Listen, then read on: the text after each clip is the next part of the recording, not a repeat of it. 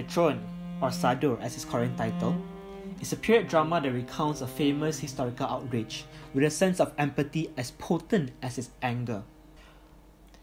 The screenplay centers around the notorious 1760 incident in which King Yongzhou orders his son, the 27-year-old Crown Prince Sado, to be locked inside a large wooden rice chest, deprived of food and water in the merciless heat, after being tried for attempts to assassinate the king.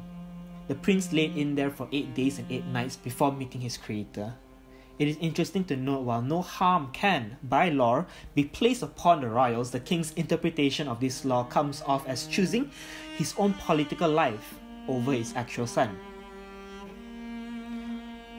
While the life story of Prince Sado have been the focus of other Korean dramas and films like Secret Doors and Warrior Baek Dong-soo, depicted as a power-hungry king or the complication of politics during the times of Joseon's, the Chun offers a decisively sympathetic view over the crown prince, and in many ways represents a belated attempt at vindication.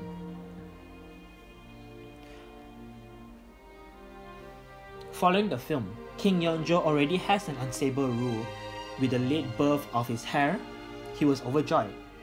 He immediately sets the child up as the crown prince, sending him away to his own household where he was raised by mostly nannies and nurses. And from an early age, Prince Sado had poor influences. 엄마랑 같이 자면 안 돼? 세자는 따로 자는 법입니다.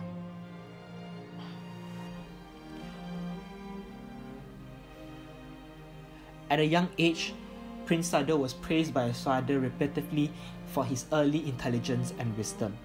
But as he got older, Prince Sado showed no interest in studying, or in memorizing the Confucian verses that represents the pillar of the kingdom. Instead, Prince Sado showed an interest for art and swordplay, which led the king to slowly sink into deeper disappointment as he realizes how far the apple has seemed to fall off the tree.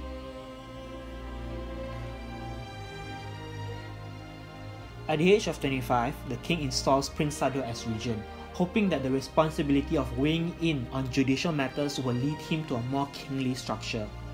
Instead, Prince Sado will respond by issuing idealistic and non-royalistic decree that would undermine his father's long-time policies, which have generally aided wealthy noblemen at the expense of the poor. Things don't improve much when Sado's wife, Lady Hyungyong, gave birth to their son, Jeongjo. On the contrary, the presence of a new heir merely complicates the already tricky ties between the king and the crown prince. Many interpretations of the crown prince's death have been made over the years, and while the film follows a more modern understanding of the life of the prince, the director did not fail to include earlier depictions of the prince. It is commendable that he did it in a subtle and tasteful manner while trying to better understand the prince. Early accounts of Prince Sado, in Memories of Lady Hyunghyo, written by Lady Hyunghyo herself, portrayed the crown prince as a lunatic. His death was a result of the violence and uncontrollable behavior. She described his lunacy as a result from his father's high expectation of his behavior and studies. She notes that the prince would change his clothes as many as 30 times as his symptoms peaked. Records also showed Prince Sado committing his first murder when he killed Kim Hyang-ae, who was helping the prince to put on his clothes. After that, it is said that more than 100 people died by his hands.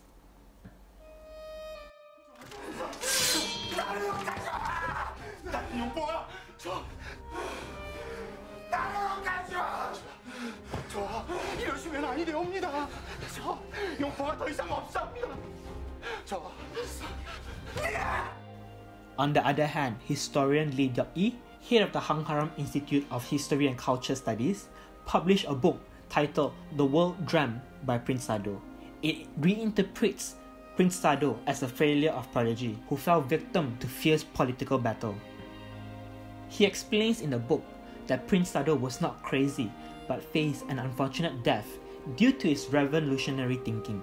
He explains the politic intention behind Lady Hyunghyo's account, suggesting that she attempted to hide her family's misdeed of standing by while Sado died before their eyes.